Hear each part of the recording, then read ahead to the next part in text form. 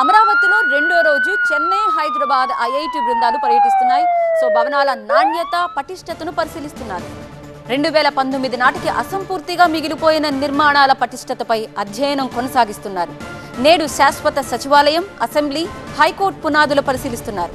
పూర్తి స్థాయి పరిశీలన తర్వాత మాత్రమే ప్రభుత్వానికి రిపోర్ట్ చేయబోతున్నారు IIT టీం. 2019 నాటికి అమరావతిలో అనేక నిర్మాణాలు చేపట్టింది అప్పటి టీడీపీ ప్రభుత్వం. ఆ తర్వాత ప్రభుత్వం మారడంతో భవనాలన్నీ 5 ఏళ్ల పాటు వానకు తడిచి, ఎండకు ఎండి, వరద నీటిలో నానిపోయాయి. ఇప్పుడు మళ్లీ టీడీపీ గవర్నమెంట్ రావడంతో ఆ నిర్మాణాలపై ఫోకస్ పెట్టింది. ఆ భవనాలు పటిష్టంగానే ఉన్నాయా, అసలు పనికొస్తాయా లేదా అనేది తేల్చడానికి చెన్నై, హైదరాబాద్ IIT నిపుణుల్ని రప్పించింది. నిన్న అమరావతిలో విస్తృతంగా పర్యటించిన IIT టీమ్స్ భవనాల నాణ్యతను పరిశీలించింది. ఇవాళ శాశ్వత సచివాలయం, అసెంబ్లీ, హైకోర్టు పునాదుల్ని చెక్ చేయబోతోంది.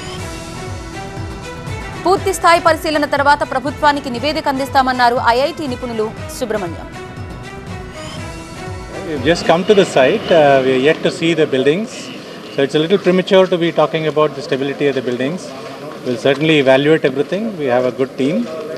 We'll be working with APCRDA and we'll submit a report, whatever our findings are, as relates to the stability of the buildings, whatever is the state of the buildings, and as to the completion, further completion, for whatever intended function of these buildings. It's a little too premature. We've just been in one office, so I can't comment based on that. I think we are going to be here for a few days. We'll look around, we'll prepare a plan, we'll be testing material where required, and then we'll submit a report.